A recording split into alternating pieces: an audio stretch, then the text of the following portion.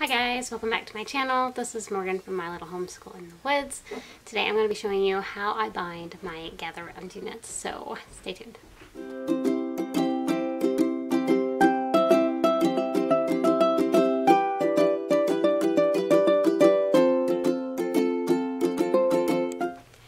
So I'm finally going to show you guys how I bind our gather round units. I bought Living Off the Land, which is their latest unit, and I went ahead and printed off the teacher's guide.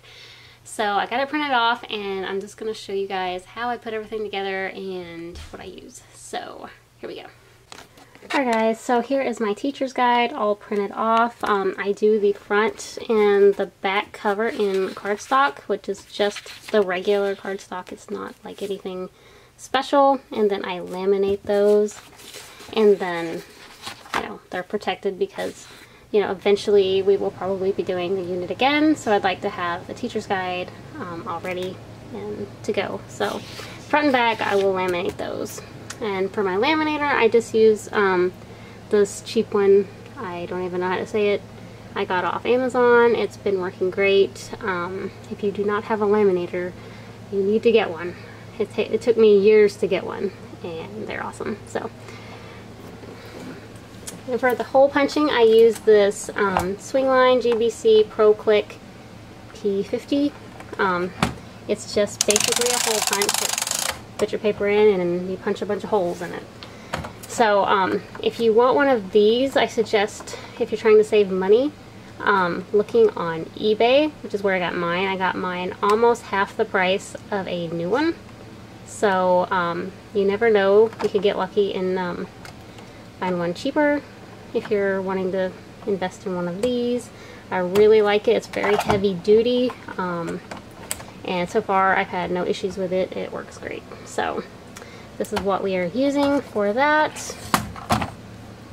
And I just have some regular Amazon laminating pouches. It's just their basic ones.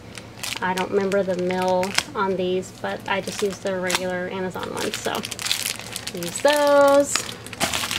And for the actual binder, I get these from, let's see, I bought these off eBay, if I can get this to focus, the coil 16mm spiral binding coils, and this is a 100 pack. These are the ones that do 130 sheets, I believe. And they work pretty good. I think they're the 4-to-1, no wait, yeah, they're the 4-to-1 pitch. We actually probably need the 3-to-1 because that goes by how many holes per inch, like 4 holes per inch or 3 holes per inch. We actually probably need the 3-to-1, but these are cheaper, and they seem to work just fine.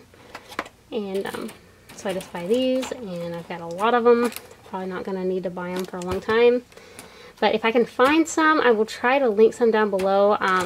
There's just so many different ones that you can get. They have them on Amazon too, but I just been buying them off eBay. So, but anyway, that's what I get for that, because you can get the Proclick spines, but for some reason they seem to be going way up in price, and I just don't like them as well as the coil. So the only downfall is, you can't just take these off and edit and stuff like that. But yeah, that is my supplies that I have for binding. So now I'm going to show you how I do it. Alright, so first off, I laminate the front and the back, and so I'm just going to show real quick how I do that in case you've never laminated before. I'm just going to show the process really fast if I can get this open.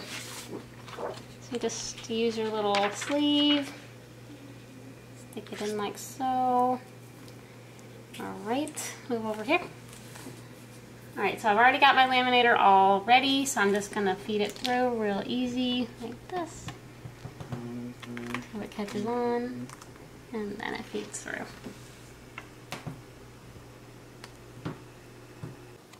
Alright, I got my front and back cover all laminated, so what I have to do next is just trim off some of this excess. I don't need all of that, so I'm going to take the scissors and just kind of trim these up and get them ready to be hole punched. So, yep.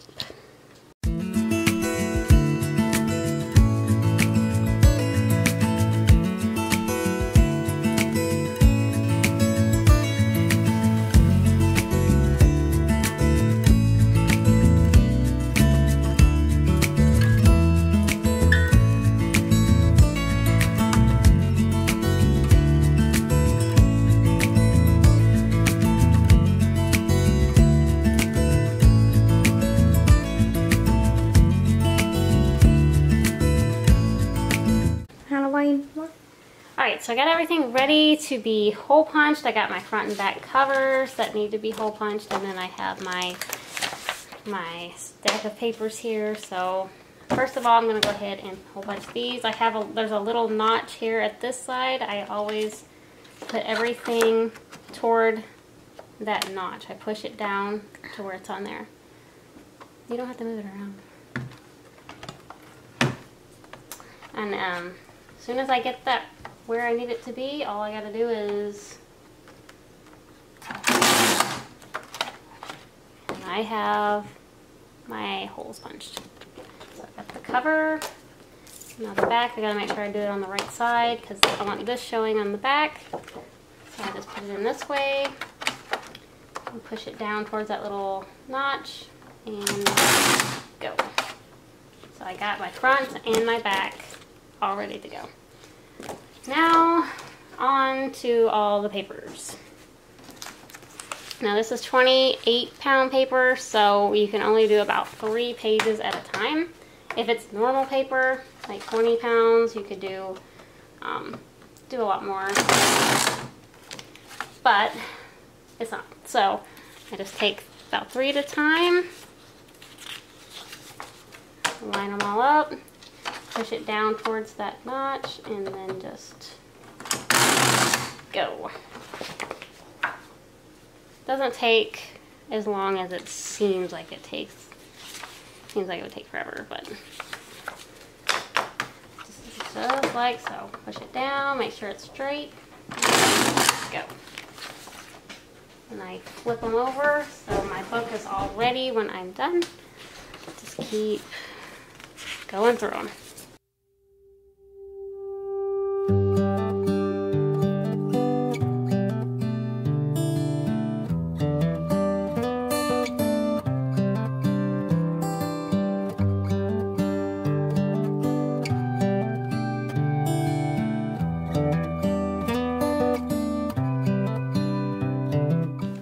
Alright, so I got everything hole punched. I've got it all laid out the way it needs to go. I just gotta straighten up the pages, and then I have to get my spine worked through, and yeah, we're almost done.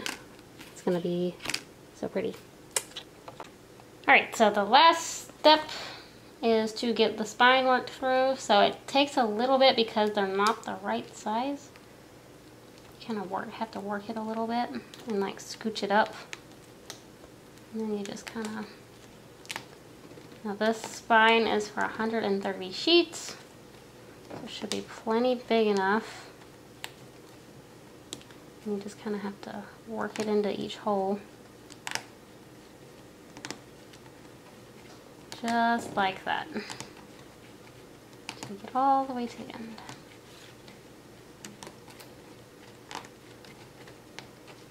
Chloe is my camera girl today, so everybody give Chloe some love in the comments.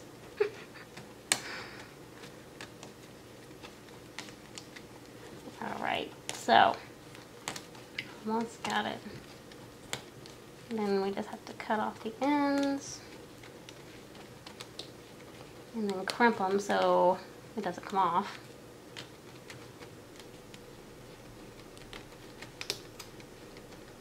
Alright, that is our book. All I gotta do is cut off the excess, and then I'm gonna crimp these ends, and then we'll have our teacher's guide.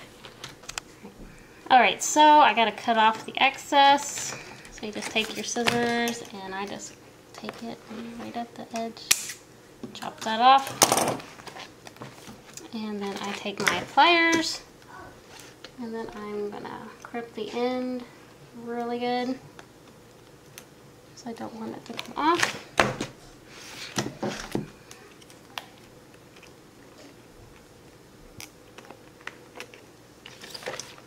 And our book, just like that. Alright guys, so this is the finished product when I get everything done, all the ends crimped, everything is good to go, and I can just store this away till we're ready to use it, and it looks really nice, and you know, I'm not having a bunch of binders all over the place holding all my teacher's books. I can just stick this on the shelf, and yeah, this is how I have it set up. You can do it any way you want. If if you're on a budget, go get you some flex binders. Those work really well. I have done that before. Last year I used flex binders for our human body unit. But yeah, if you have the extra money to invest and want it to look a little bit nicer, this is a really good setup. So I hope you guys enjoyed. I hope it was helpful, and if you liked this video, please give me a thumbs up and subscribe if you haven't, and I'll see you guys in the next one. Bye!